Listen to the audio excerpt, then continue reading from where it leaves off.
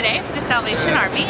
We've got to get about 500 of them done today. We've been going since 10 a.m., so about 3 hours, and about 15 hours, so hopefully we can get done.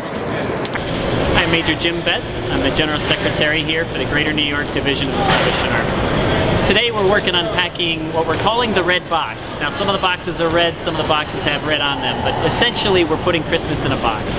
A good amount of food to make sure that people have food for the day for Christmas, as well as some fun things. There's some games in there, some coloring books, some toys, and some things for mom and dad, along with some gloves and mittens and hats and things that will keep them warm during this Christmas season as well.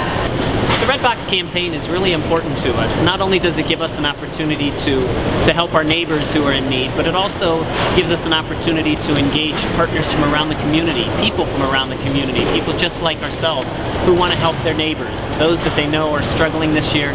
The Red Box campaign gives us an ability to do that. Traditionally, the Salvation Army has raised money to help people at Christmas in a variety of ways. So many people are familiar with the Red Kettle.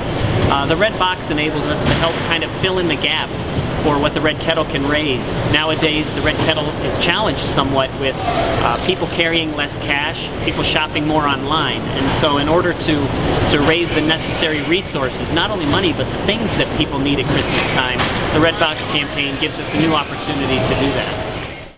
Hi Robert, this is Denver Frederick. I'm Director of Development for the Salvation Army in the Greater New York Division, and this is our Red Box campaign, our first inaugural Red Box campaign. These boxes are stuffed with all different kinds of items. Foods, some fancy foods to really make the holiday special, toys, games, something for everybody in the family. And we were able to assemble the boxes in two different ways. We had a number of in-kind contributors who responded remarkably and very generously by providing us in-kind product at absolutely no cost.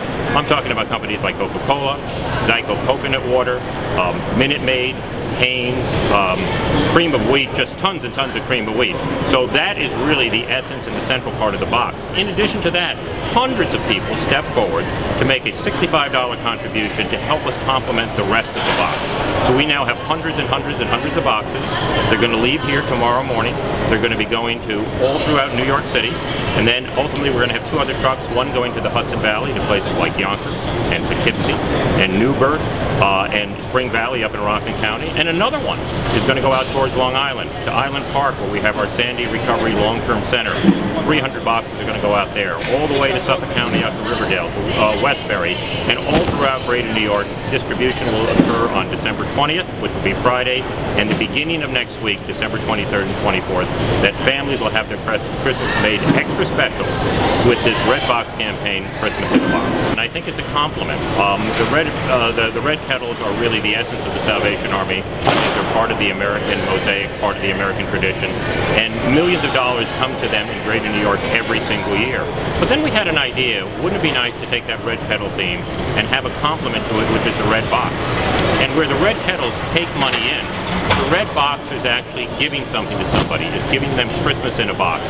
So we think the two work very well together.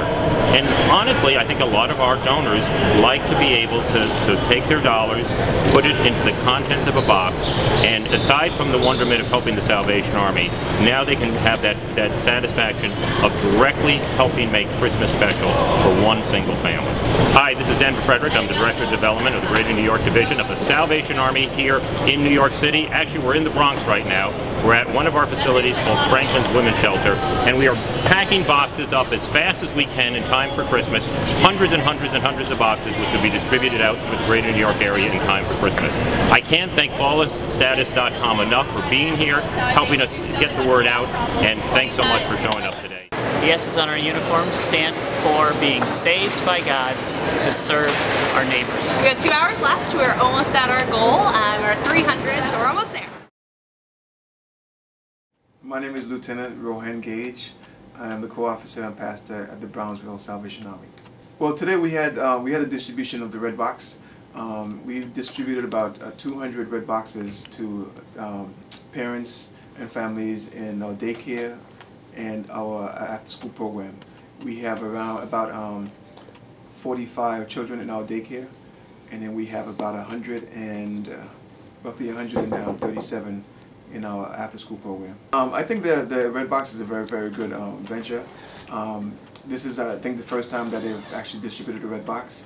And one of the things that I like about it is not, you know, in the past, the focus is always on the children getting gifts and things like that for Christmas. This red box is for the whole family. I mean, there's something in there for everyone.